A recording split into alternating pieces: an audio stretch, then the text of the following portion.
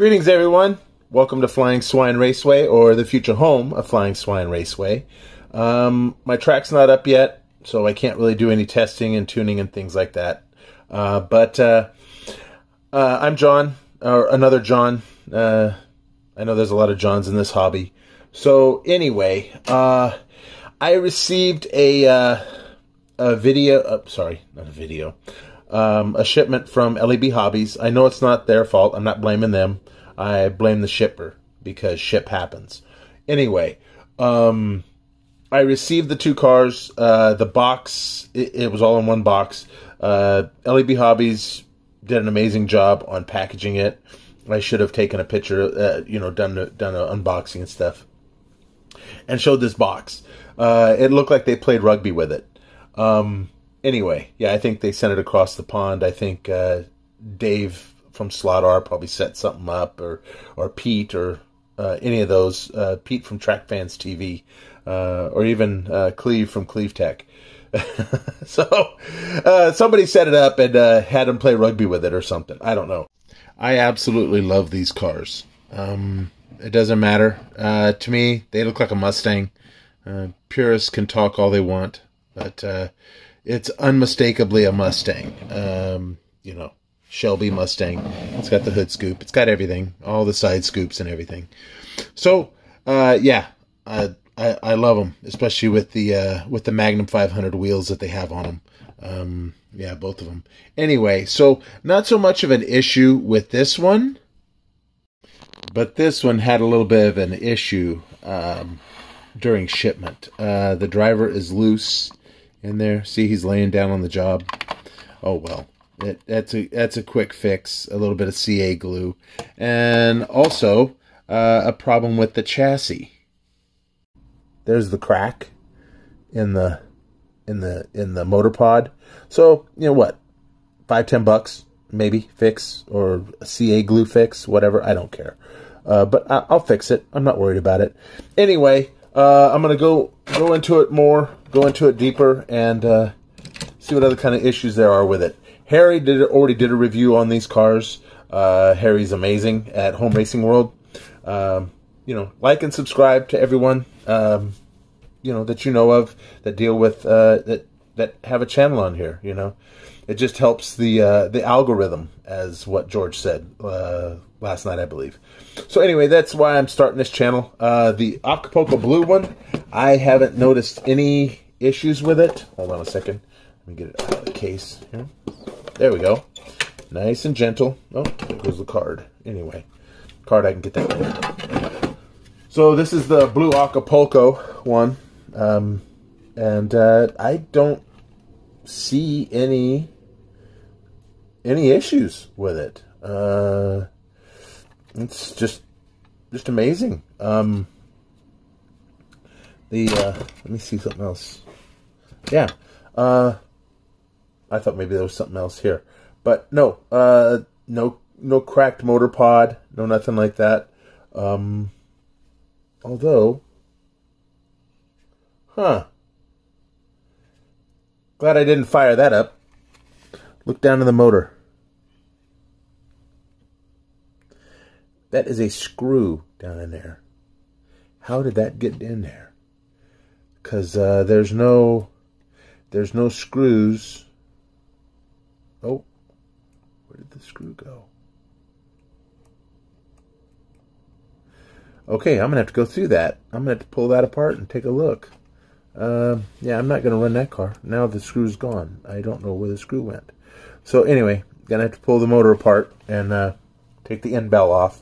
Okay, so what I've noticed is, see that? Yeah, that's a grub screw. Yeah, in the assembly process or something. Yeah, that's what was down in there. So yeah, so just when you get these cars, not everything is perfect. So inspect things, take a look at it, check the chassis, go over everything. It doesn't hurt. If you break something, then you fix it. I mean, but on these cars, it's pretty simple fix. So yeah, I can get that. All it is these two end tabs. See the little tabs? Let's see. If you look in there, see the tabs right there on either side of the motor? That's how you pull the end bell off. But you also have to to get this out, you have to pull the, I just went ahead and pulled the pinion off. But, yeah, so that's a little grub screw down in there. That could cause some issues, I would think. You know, they get this thing spinning around at 21,000 RPMs or whatever they're rated at. Yeah, that could cause some damage. And then you're like, what the heck? What's going on with my motor? Yeah, so I'm glad I inspected that. Interesting. Okay, everybody, we're going to take that out. This is nice and easy. See that there? Grub screw. Yeah, beautiful. See? So, and there's no other issues with it. That's wanting to focus on me. Hold on a second. Yeah, so anyway, so I got an extra grub screw. Cool. Anyway, so that's, make sure that you inspect everything. Turn the motor. Don't just automatically. I could have easily, if I had the track, I would have probably put this on the track and heard something. And yeah, you know, quality control is not perfect on things. So, you know, do yourself a favor and inspect things. Good thing I got that sorted. I'm glad I took a look. Oh yeah, my camera's up there. Anyway, thank you for watching. Sorry, first video. I appreciate you, and appreciate everybody that is trying to get this hobby back in the limelight, because it had a heyday back in the 70s and 80s, and a little bit in the 90s, I think. But yeah, I really enjoy this hobby. It's compared to other hobbies, like Steve Neal says, it's quite less less expensive. But when you get your cars, so when you get a car or whatever, it doesn't hurt to take it out of the package and do a once over. Turn, you know, move the axle, roll the axle, or what, you know, spin the axle so it works the gears and the motor. So, and then look inside the motor if you can see inside of it or whatever.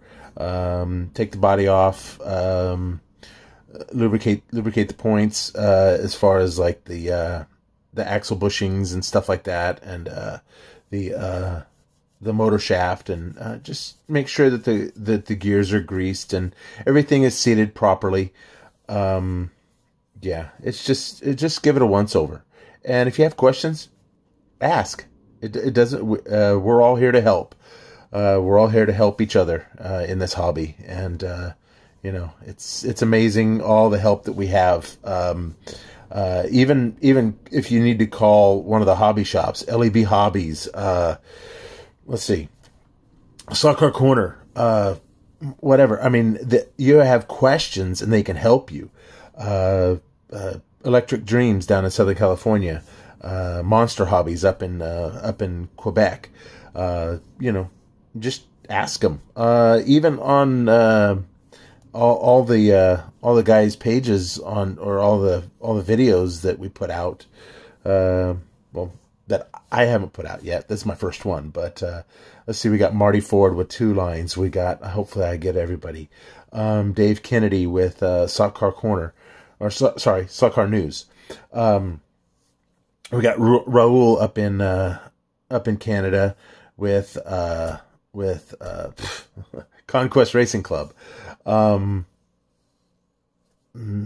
George down in North Carolina with Area 51. We got Massimo, MP Slot Car Space. We have Travis with That Slot Car Guy. We're all on Facebook, and we're here. We're here for the community of slot cars, and We just want to help everybody, you know. It doesn't hurt.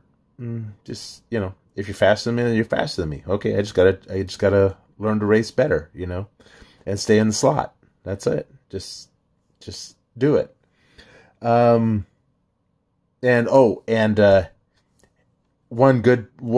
excellent source is Home Racing World and Harry. Harry's very, very knowledgeable in this stuff, and he does good barbecue. Or actually, great barbecue. I haven't tasted it yet, but yeah, someday, Harry. Anyway, thank you for watching, and please like and subscribe and hit the notification bell so when I start doing my track build or any other content, slot car content that I put up, you will be notified when I do. So again, thank you so much for watching. Take care. Stay slotted.